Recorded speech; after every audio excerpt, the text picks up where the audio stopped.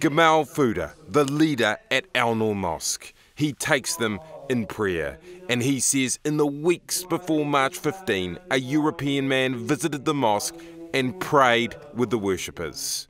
The Imam is adamant that man was Brenton Tarrant. When they showed this nameless person in the TV, people actually realized that he came here at least 3 times. And I have around 5 people who met him in this mosque, who talked to him, and he pretended that he is Muslim, and he came and he prayed in the mosque. Tarrant may have wanted to blend in by pretending to be a Muslim. Instead, Gamal Fuda says he drew attention to himself. One time he was wearing Pakistani dress. He was wearing Pakistani dress. And people looked at him as a strange person. He doesn't look like Pakistani, he's not Pakistani at all. Tarrant had recently been in Pakistan. Facebook posts from late October 2018, less than 5 months before the terror attack, show him as a tourist there. He visited the cities of Skardu and Gilgit in Pakistan-administered Kashmir and the picturesque remote villages of Pisan and Minipin in the Naga Valley, and he seemed to enjoy it. Tarrant said, Pakistan is an incredible place filled with the most earnest, kind-hearted and hospitable people in the world. And yet, after he opened fire in Al Noor and Linwood Mosque, it was the kind-hearted people of Pakistan who suffered 9 deaths. He's using the culture and softness of the people to do something which is really bad. People like Nadeem Khan, who lost brother-in-law Naheem Rashid and nephew Talaha Naheem in the shootings. He did his homework. He's a gutless person. He have no emotion. I don't call him a human being. In the aftermath of the shootings, and despite initial suppression orders, survivors saw pictures and mentions of Brenton Tarrant on international news sites and on social media. And they remembered the strange European visitor that came to Al Noor Mosque.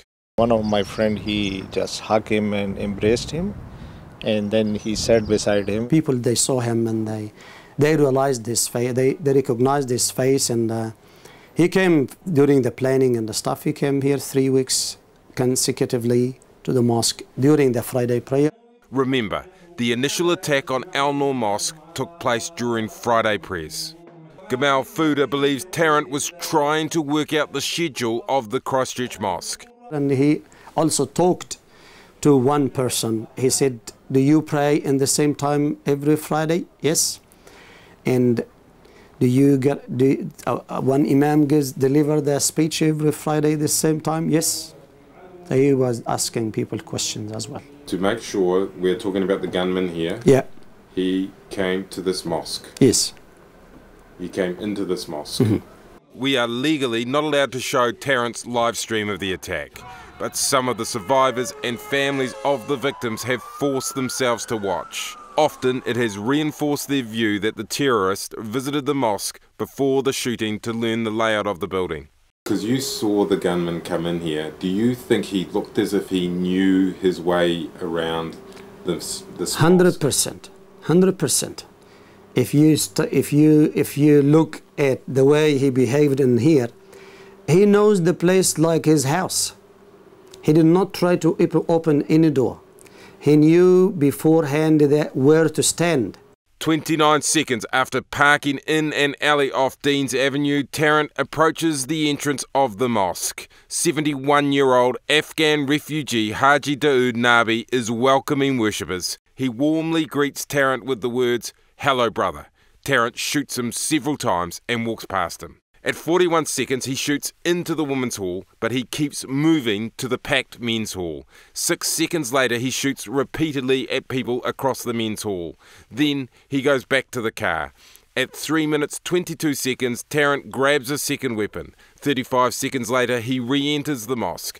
11 seconds later, he shoots at bodies piled up in the men's hall, then leaves. 5 minutes and 39 seconds after it all began, he drives off towards Linwood Mosque. If you look, if you study where he was standing, if you analyze it, then you will know that this man studied the place carefully. He did not give any chance to anybody to attack him.